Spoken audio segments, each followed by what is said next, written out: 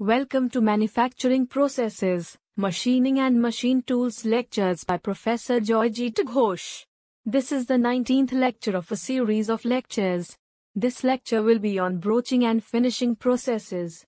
He will be discussing about broaching, broaching tools, broaching versus shaping, broaching processes, broaching nomenclature, broaching tool geometry, push or pull broaching, internal or external broaching, types of broaching machines, turn broaching, continuous surface or chain broaching, advantages and limitations of broaching, honing, lapping, buffing, super finishing, electroplating. So, do not miss and watch the full video. For the next video in the lecture series, please click the suggested video link above.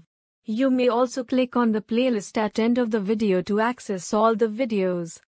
Please subscribe this channel and yes, do not forget to like and share. Also click on the bell icon to receive instant information of new videos uploaded. Thank you.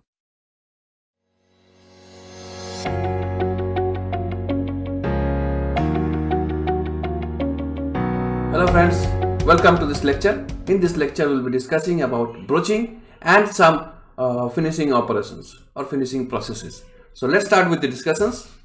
So we'll start with broaching. Broaching is a machining process which is very similar to that of shaping process. Just like shaping process, here the tool reciprocates over the workpiece and removes material. However, the similarity ends there. In broaching process, we use a tool which we call a broach. This broach is a multi-point cutting tool. That means it's a multiple cutting edges or multiple teeth rather, which removes a part of the material from the workpiece. And this broach tool is a custom designed tool to complete the work or finish machine the work in one pass. So that is the beauty of broaching. In this broaching process or broaching method, the entire workpiece is completed in a single stroke of the tool. And what is the tool? Tool is the broach. And this broach is a custom tool for that particular job that is being machined. And the teeth are designed and placed in a particular position on the tool to remove a predetermined amount of material from a predetermined place in the workpiece. So broaching tool has roughing teeth, semi-finishing teeth and finishing teeth all in one tool. Now what are the jobs that can be performed by broaching? Broaching can produce flat surfaces. It can produce holes of different cross section, not only circular. It can produce a square cross section hole. It can produce a triangular cross sectional hole. It can produce a rectangular cross sectional hole. It can produce a hexagonal cross sectional hole, star shaped cross sectional hole. So different types of shapes can be produced. Different types of cross sectional shapes of holes can be produced by broaching processes. It can machine external surfaces as well as internal surfaces. It can produce keyways. It can produce teeth of internal gears or internal gear teeth can be produced by broaching process. So these are some of the operations that can be done by a broaching tool. Broaching tool is normally made of high speed steel and sometimes it is coated with titanium nitride, and when machining certain kind of forged steel and steel alloys, we may use cemented carbide insert as the teeth of the broach tool. But normally it is high speed steel and sometimes it is coated with titanium nitride. Broaching gives good surface finish and high dimensional accuracy. It's very important aspect of broaching is that the surface finish and the dimensional accuracy is achieved. And this happens because we design it in this way. The skill of the operator is inbuilt in the tool. That means the tool is designed in such a way to obtain a good surface finish and high dimensional accuracy. And the machine that is used or machine on which the broach is mounted is relatively a simple machine requiring only reciprocating motion. And that reciprocating motion may be horizontal or it may be vertical. Broaching can be two types. It can be pushed or pulled. The tool is pulled, then it's called pull broaching. If it is pushed, it is called push broaching. One thing very important in broaching is that broaching moves in straight line, so there should not be any obstruction in the path of the machining. So that is a limitation of broaching. We'll be discussing the limitations later. So this is how a internal broaching looks like. This is basically a cylindrical hole making broaching tool. You can see the red teeth are all roughing teeth, the yellows one are the semi-finishing, and the green one are the finishing teeth. The heights are progressive in nature. The heights are progressive in nature, and the distance between each teeth varies from roughing teeth to semi-finishing to finishing. See, the height of alternate teeth is much more in the roughing teeth because it removes much more volume of material, and the space between alternate teeth is also more in roughing because the volume of material removed is more. Whereas in roughing teeth, the space between alternate teeth is slightly less. So that means basically the pitch is less in case of finishing teeth, whereas the pitch is more in case of roughing teeth. And also the height difference between the alternate teeth are more in roughing teeth. That means basically you can say the feed is more in roughing and the feed is less in broaching. See, all these are designed, and the length is designed to remove predetermined volume of material, and each teeth removes a certain volume of material. So the summation of all the volume of material removed by each teeth is equal to total volume removed. And this particular tool is a pull broach. Here you can see the pull end, that is the shank. On shank there is the pull end which will be gripped and will be pulled by the machine through a starting hole. There should be a starting hole in case of internal broaching. There should be a starting hole from the starting hole, and the starting hole diameter should be equal to the this front pilot diameter. Okay, and additional volume of material is removed. Now remember, broaching is not used to remove maximum volume of material. It is used to remove small volume of material and achieve good surface finish and high dimensional accuracy. That is the importance of broaching. As I said, broaching is very similar to shaping. Let's see the differences between broaching and shaping. So I have included these differences so that the concept of broaching is clear to you, and with respect to the shaping, which you have already studied, which you can relate it to the shaping. In broaching, the tool has multiple teeth. Okay, whereas in shaping we use the tool which is basically a single point cutting tool. The entire work in broaching is completed in one pass, whereas normally in shaping the entire work requires multiple passes. And feed, okay, the feed in broaching is the difference of height between the successive teeth, whereas in shaping or planing the feed is determined by the relative movement between the tool and the workpiece between each pass. In broaching, you can perform various types of internal and external machining processes, such as producing flat surfaces, producing holes of different cross section, cutting keyways, and internal gears, teeth of internal gears. Whereas shaper is basically used for producing flat surfaces which are external, as well as slots and keyways. The broaching tool may be pushed or pulled. In shaping, we know the tool is always pushed by the ram. So these are some of the difference between broaching and shaping. We'll discuss the geometry of a broach tool. The first important point is this is the entire overall length of the tool. The overall length is designed to remove a specific volume of material from the workpiece, and each teeth will remove a certain specific volume. The summation of all this volume will be equal to the total volume of material which is designed to be removed. So this is a custom made tool. This is a custom made tool designed to remove specific volume of material, and each teeth is designed to remove a small amount of material from the workpiece.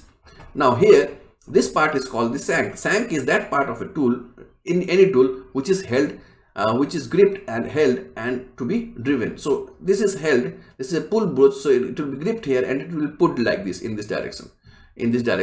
Okay.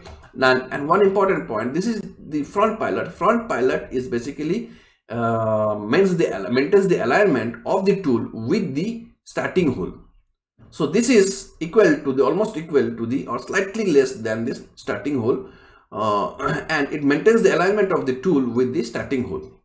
And then we have the rear pilot. The rear pilot is equal to the diameter, almost equal to the diameter of the finished hole.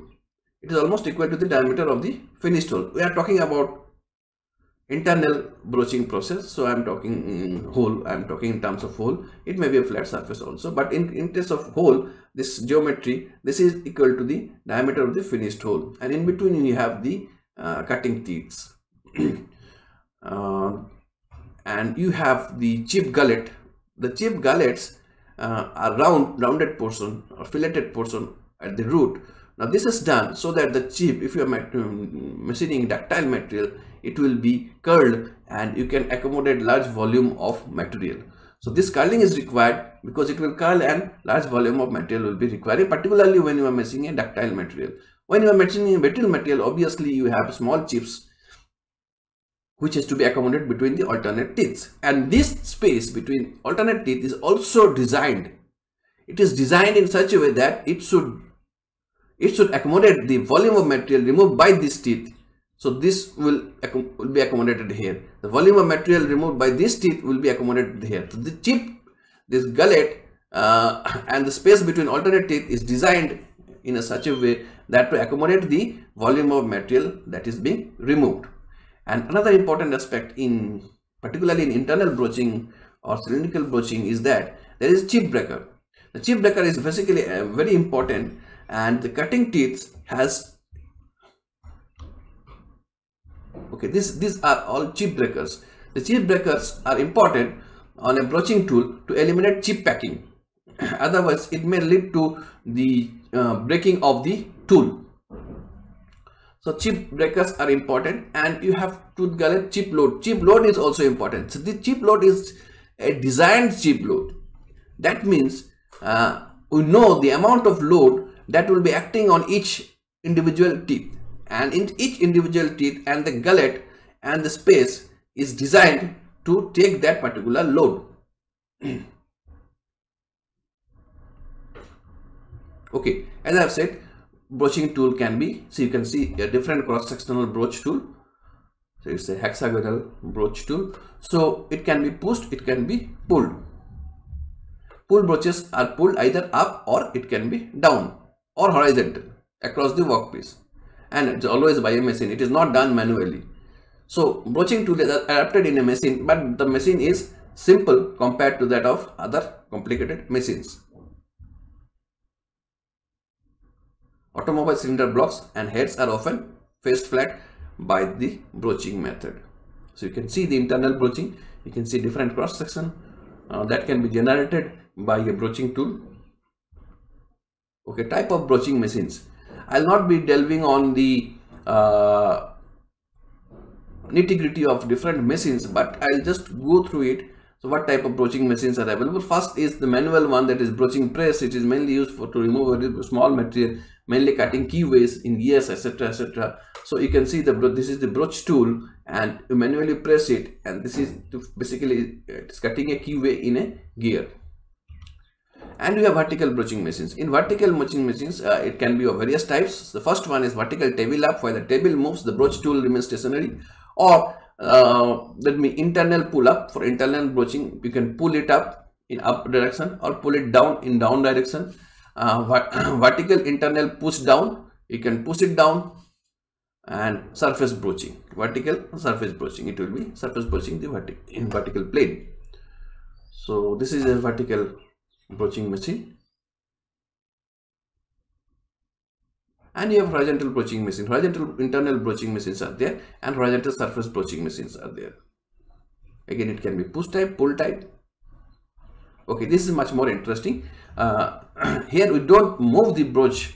Broach is held by a backup plate stationary, so that there is no question of returning of the broach tool here, and multiple workpieces are moved by chain conveyor system. So it is moved at a specific speed, and the broach tool remains stationary. As it passes the broach tool, the work is finished. And once it is finished, it is dropped here by centrifugal force, and it will be it will be unloaded here and it will be taken out.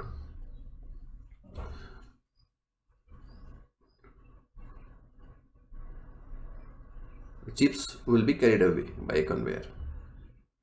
So this is continuous surface or chain broaching machines. Another is turn broaching.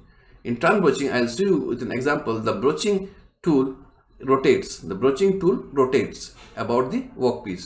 So this is the workpiece. This is a crankshaft. You can see this is the crankshaft, and this is the huge broach tool. You can see the dimension in comparison with the crankshaft, engine crankshaft. You can see this is the roughing teeth, this is the finishing teeth, and in a one complete turn, it will be finished. The entire workpiece will be finished machined. So different types of broaching we have discussed. So what are the advantages of broaching? The rate of production is very high. That is one advantage, and entire job is completed in one pass. The skill of the operator is inbuilt in the broaching tool, so the operator does not need much skill. High accuracy, as I have said, high accuracy and dimension, high accuracy and high surface finish are possible because you are designing it in such a way. The process can be either internal or external. Cutting fluid can be applied in a suitable way because the nature of the operation and the tool and the teeth is that it tends to drag the cutting fluid in between the tool and the workpiece. As a result, better application of the fluid happens. Broaching machines are simple and only reciprocation motion is required for cutting. So these are the advantages of broaching, and some limitations are there. The tool cost is high because we are custom making the tool for a particular job, and until and unless that is required in high volume, the cost cannot be justified. And of course, if the workpiece size is very large, the broach tool will be very large, and it is difficult to produce such kind of broach. Surface to be broached cannot have any kind of obstruction because you are moving in a straight line. Broaching cannot be used for removal of large volume of material. And of course, broaching is moving at a high speed, and the workpiece should be capable of being held rigidly. That means, basically means thin and fragile workpieces are difficult to broach. So with broaching, we are finished with this on broaching. So now we'll be discussing honing. The various finishing operations. One of the most important finishing operation is honing. What is honing? Honing is basically a process of correcting small geometrical inaccuracies in a hole, or correcting out of roundness, correction of small amount of taper, slight axial distortion, and the dimensional accuracy can be increased by a honing tool. So what is this honing tool? The honing tool consists of a set of aluminum oxide or silicon carbide tool called stones. These stones are fixed in the periphery of the tool by and are spring loaded radially, and the spring loaded radially. That means the distance the diameter of the hone can be adjusted according to the requirement of the diameter of the hole and can be fixed.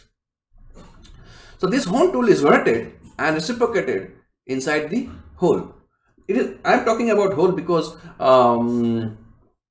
mainly honing is done to finish a hole. It can also be used for surface finishing, but mainly it is used for finishing a hole properly. And as I have said, these hone stones, the hones or the stones are fitted at the periphery of the honing tool and are spring loaded so that it can adjust the diameter of the workpiece. And these abrasive stones remove material in minute quantity and properly finishes the hole. Now, since it is radially adjustable, so it can correct any kind of slight amount of axial distortion, any kind of taperness. All these things can be corrected by this process. We use a cutting fluid, obviously, just like any other machining processes or in grinding processes. Cutting fluids are also used to remove the chips and to keep the temperature low.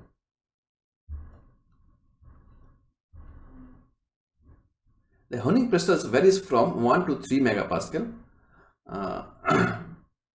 It has two universal joints as shown here, and it can adjust accordingly to the hole. and therefore it allows the tool to follow a predetermined hole axis. The grains of the silicon carbide or aluminum oxide normally varies from 30 to 600 grit size, and obviously you will be selecting a higher grit number if you want to achieve better finish. And the amount of volume of material removed is normally less than 0.5 mm. Not volume, the stock removed should be less than 0.5 mm.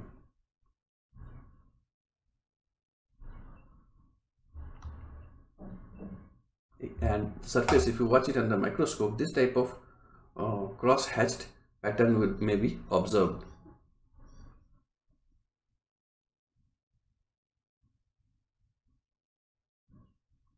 Some example is the finishing of automobile crankshaft channels by honing process is very frequently used.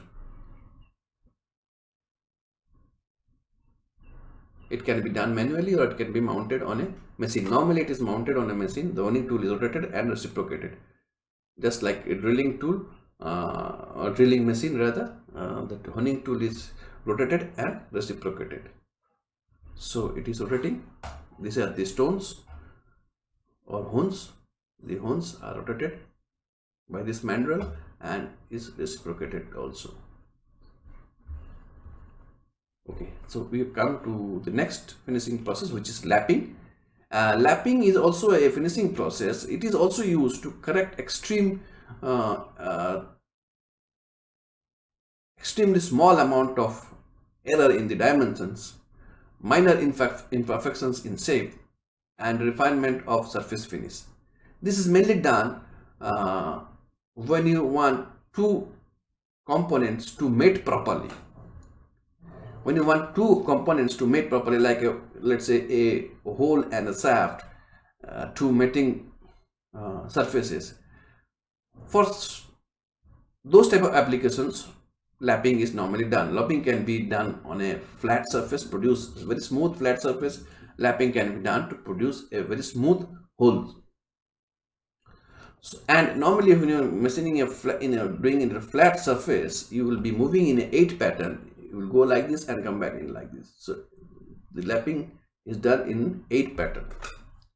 And unlike grinding processes, here we use the fluid which carries the abrasives.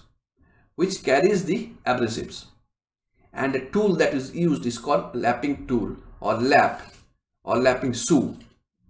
This lapping shoe is normally made of a certain material, softer material. It can be cast iron, copper, brass, lead, or soft steel.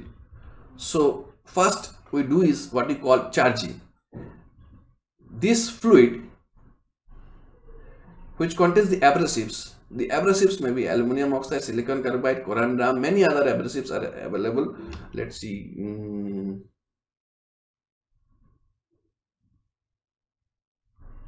Iron oxide, corundum, chromium oxide, etc., MRE, all these are mixed with oils or special paste which acts as a carrier, and the lapping shoe or quill is rubbed over it. This is called charging of the lap. Once it is charged, so frequently it has to be charged because it may lose the charge, and it has to be charged and then again brought in contact with the workpiece and moved in a 8 pattern. Now it can be done manually or it can be done in a machine. So now how the material is actually removed, the mechanism of material removal. So there are two mechanisms which are popular and both can be considered to be playing a major role in removing the material. So in the first mechanism is the abrasive particles which roll and slide between the lap and the work, and with a very small cut occurring on both surfaces. In the second mechanism, the abrasive become embedded, because during charging this abrasive becomes embedded to the lap and lap surface, and the cutting action is very similar to that of grinding. Now it has been said that maybe in lapping the material removal actually occurs by combination of these two, and in some cases one is predominant, in some cases the other is predominant. Particularly when you are using a hard lap, the first mechanism is predominant, particularly when you're machining with a soft and ductile lap, then the second mechanism is much more predominant. Different kinds of lapping machines are vertical axis lapping machine, centerless lapping machine, abrasive belt lapping machine. Okay, the next process is called buffing. Buffing is very similar to that of polishing. Here we have a buffing wheel, and this wheel contains a very soft material like leather, felt or cotton, and we press a buffing paste. This buffing paste consists of fine abrasive particles in waxes or greases, mixed with greases and turpentine or kerosene oil. This mix is pressed against the wheel and rotated. The wheel is rotated, so the wheel will pick up the abrasives along with the paste. Okay, so this will be doing frequently as soon as the abrasives loses their sharpness. And once this is done, it's something like charging the wheel, basically, just like charging the lap. Now once you do it, the workpiece is pressed against the rotating wheel. Normally the speed of the wheel is around 2400 to around 5200 meter per minute. Again, the speed depends on the type of workpiece you are machining. So for ductile materials or soft materials, the speed may be high. For harder materials, the speed may be low. This is a thumb rule. Different types of abrasives that are used are aluminum oxide, green chromium oxide, MRE, crystalline silica, tripoly, pumice, amorphous silica, etc., etc. But nowadays, only you use industrial grade abrasives like aluminum oxide, silicon carbide, etc. Very fine. So abrasive is mixed with a binder and applied in the buffing wheel. And the paste consists of wax mixed with grease, paraffin, and kerosene or turpentine. Then we have super finishing. Super finishing is a process which looks very similar to that of a honing process, where you use a stone made of abrasives, just like a honing process. However, certain and frequently used for super finishing of round or cylindrical parts. So this is called cylindrical micro honing, and this is centerless micro honing. Here we are not holding the workpiece between centers. That is why it is called centerless. There are two support rolls which are rotating this workpiece, and this super finishing tool is reciprocating. So what are the difference between honing and super finishing? In super finishing, the strokes are much shorter, around 5 mm maximum. The frequencies are also high. That means it is up to around 1500 strokes per minute. Pressures are also very low compared to that of a honing. The workpiece speed are lower, 15 meter per minute or less. The grid size are generally smaller than that of a honing. So these are the difference between super finishing and honing. And lastly, we have electropolishing. It's just like electroplating. It is mainly used for deburring and removing small error in the surface or achieving a very good surface finish. So it is a chemical process, electrochemical process, where the electrolyte attacks the projections and the peaks on the work surface and at a higher rate than the rest of the workpiece, thus producing a very smooth surface. Electropolishing is frequently used for any kind of deburring operations. So that's it. We have discussed different kinds of finishing operations. There are other finishing operations, particularly magnetic type of finishing operations, which we have not discussed here, but those are also frequently used in industry. These are the most popular ones that I have discussed. So thank you for watching this video. If you have any doubt, please contact me or put in the comment box. I will try to respond. Thank you.